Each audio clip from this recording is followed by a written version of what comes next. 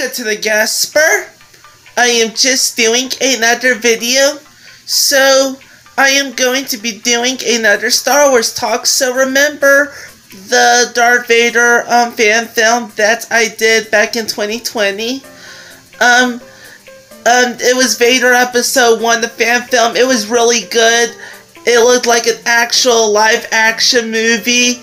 They did really well with that, with the Darth Vader live action, deflecting clone troopers' blaster fire with his lightsabers, freezing all the lasers in place similar to what Kylo Ren did. But Star Wars Theory and his crew claim they already have Vader Episode 2 editing.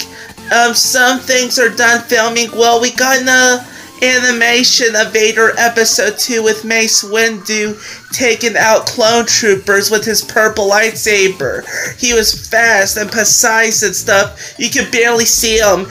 Mace Windu used the force on the clone trooper, started dragging the clone all over the place. And that was so cool. I wonder in Vader Episode 2,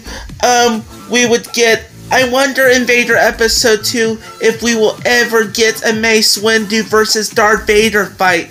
That will be cool. I wonder how intense the Darth Vader versus Mace Windu fight might be. Hopefully they meet up, because at the end of the Vader fan film, Vader was looking down into the crack and there purple smoke appeared, and then we get the animation of Episode 2, so I assume Vader and Mace might fight in that scene right there, and that'll be so cool. I can't wait to see Vader Episode 2. I am very excited for it.